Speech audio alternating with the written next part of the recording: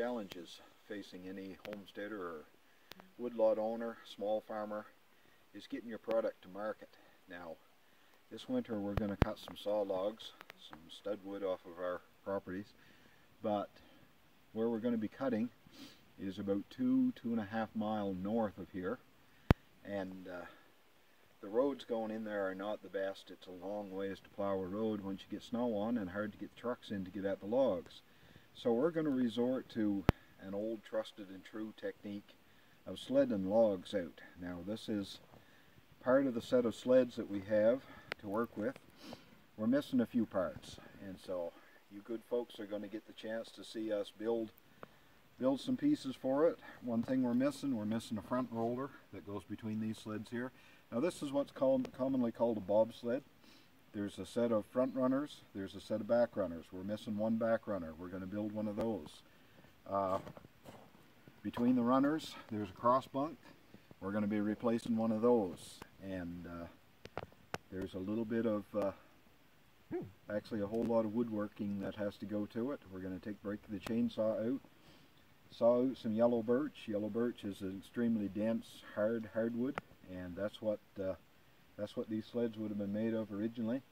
These sleds belong to my grandfather or his uncle. They've been here on the farm for as long as I can remember, and unfortunately a couple of the pieces has gone downhill, a couple of pieces has been misplaced over the years, but we've got this much of the set, and so we're going to construct the replacement pieces we need. If any of you have ever been around old barns, you've probably seen the remainders of these sleds and wondered how they went together, or maybe wondered how they were used. If you follow this series of videos, you're going to get the chance to see these sleds being repaired, put together, and operated. Alright, so here we have the hardwood log that we're going to be using. This is a big chunk of yellow birch. As you can see, this is one of the cross bunks. Now these hardwood cross bunks will last forever until they get exposed to moisture. So this one get into a little bit of moisture underneath the barn, and she's pretty much rotted away here. So we're going to replace this piece here. What we're going to use, we've got one of these jigs here for going on the chainsaw. This is just a beam cutter, and it clamps the chainsaw in here. This is the board we're going to run it on. Fasten that board down on the log and run the chainsaw through that. We would normally use our bandsaw mill, but the bandsaw mill is apart right now being worked on. So what we've got to do here, we need 5 feet for the bunk, and we need 9 feet for the runner. So we're going to take the runner off the butt end of the log. We're going to take the bunk out of this piece right here. If you look at the way that the bunk is made here, this bunk has an 1 3/4 or 2 inch hole here. This is where the kingpin goes down through. There's also 2 holes drilled here before it's cut open, and these allow these metal plates to set in here. These plates just keep the wood from wearing where the pins from the starts comes up here. So we're going to square it out. We're going to drill 2 holes here, 2 holes on that end. We're going to drill a hole for the kingpin, and then we're going to continue to shape. Now as you can see, this tapers a little bit here. It's only about probably 6.5 by 8 right here, and it goes out to a full 8.5 or 9 by 9 here in the center, and then this crowns a little bit. So this steel plate here is on the top. This is where the rocker is going to set on. That's what the logs will be laying on when the sled is complete. The rocker sets on here. It's got a steel plate that wears on this one here. The kingpin drops down through both, but this tapers this way as well. It crowns up in the middle. This gives you more clearance on the roadway, so that your sled can run over a little bit more in the way of snow, stumps if they were hauling on roads where the roads weren't stumped out real well or anything like that. So there is a little crown to the middle of this, and it also crowns this way. It drops down, and that allows the rocker to swing free on the top of the crossbunk. So a whole lot of stuff to consider while we build it, but we're going to go at this next. Okay, so we're able to junk the log up here. Now, we were able to cut out this piece here that had the knot on it. The log is just long enough to allow for what we're going to do. So looking at the end, we've got a little bit there from the knot, but that's going to be trimmed out when we get the bunk. So this 5-foot section right here is going to give us the cross bunk out of this piece. And now this section here is going to give us the slabs for, we're probably going to be able to get 2, maybe 3 runners out of this. So our next action here, we're going to put the jig on the chainsaw here. We're using a 500i steel. Now this, these chainsaws here, there is a ton of power to these. These are actually a fuel injected model of the Stihl, and that's about an 82cc saw. Lots of power for ripping a hardwood log, and super fast. These saws are really impressive. We've had this one for a year now, and I am just really impressed with the power that this saw puts out. Like I say, fuel injected, there's no carburetor on it. First time we've ever owned a chainsaw that didn't have a carburetor, but this one really does the job in big wood.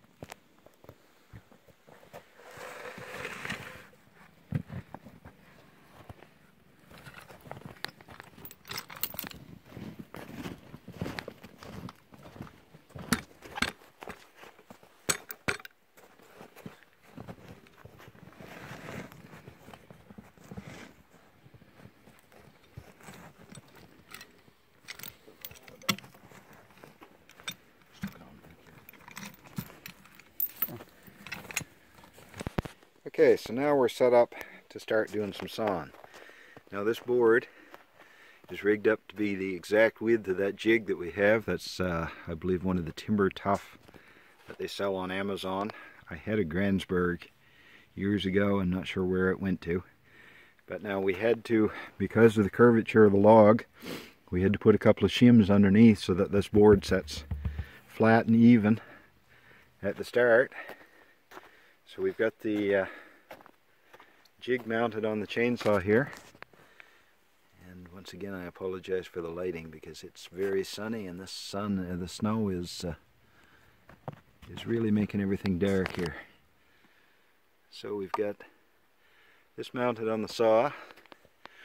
We've set this out just enough so that when the saw rotates down, we're just going to get a neat slab off the side. I'm not worried about getting in to the full size of the flat that I need right now. All I want to do for starters is just get a flat off the side of that log, and then we can work from there. Keep setting the board and the jig over to do what we want done.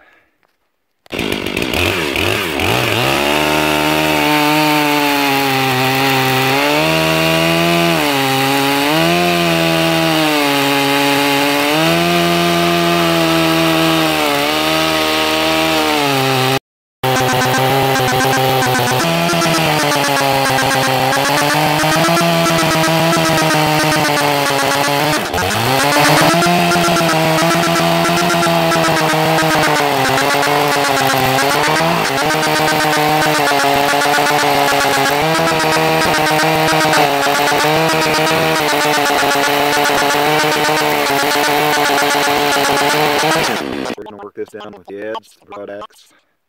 We're going to have to take a draw knife to it. There'll be a lot of shaping yet, but overall that's not a bad first cut. So now that gives us a place to start from.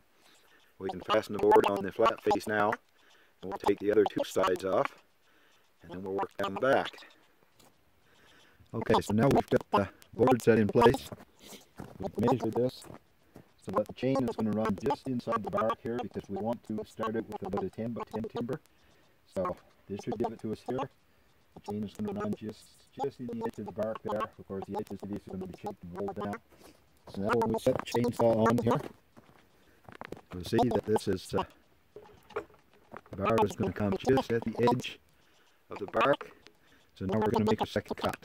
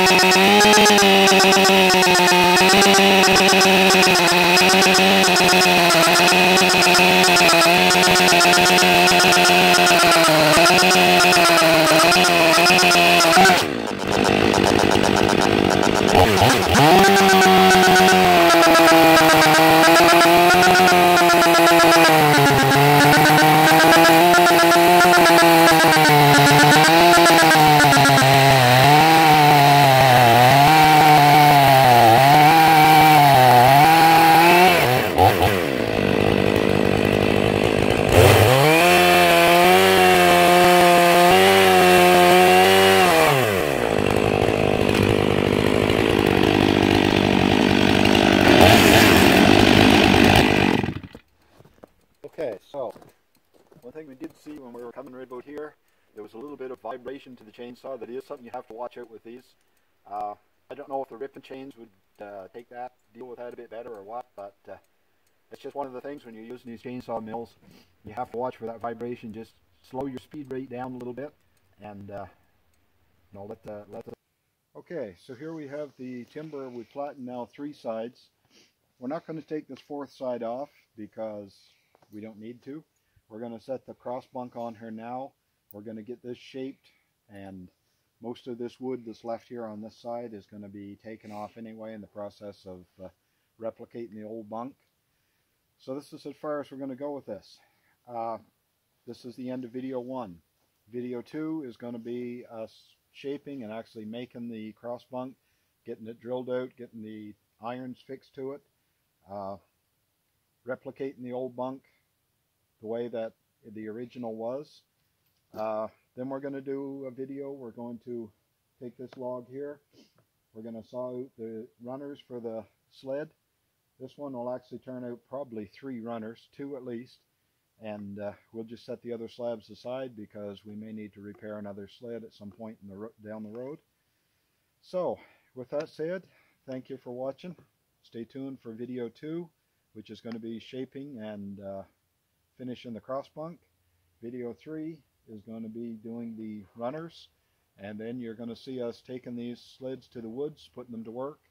We're going to have a couple of videos in there of the actual logging process, getting the logs hauled out. You're going to see how the corner bind chains, the bridle chains that worked as brakes on these sleds, how all of that is hooked up and used. I haven't found a video on YouTube yet that shows how the actual chains and stuff were set up on these sleds, the way that the old timers used them for moving logs, because they would put 40, 50, 60 logs on one of these logging sleds, and you look at the actual size of the runners and the timbers and you wonder how in the world they done it, but they did. My father, grandfather, right on back to the first of our family that came here in 1820 to this farm, they used these sleds for moving logs around, and that's the process I want to show you in this set of videos. So hit the like button, hit the subscribe button, stay tuned, and you'll see this whole process all come together, and we'll see you on the next one.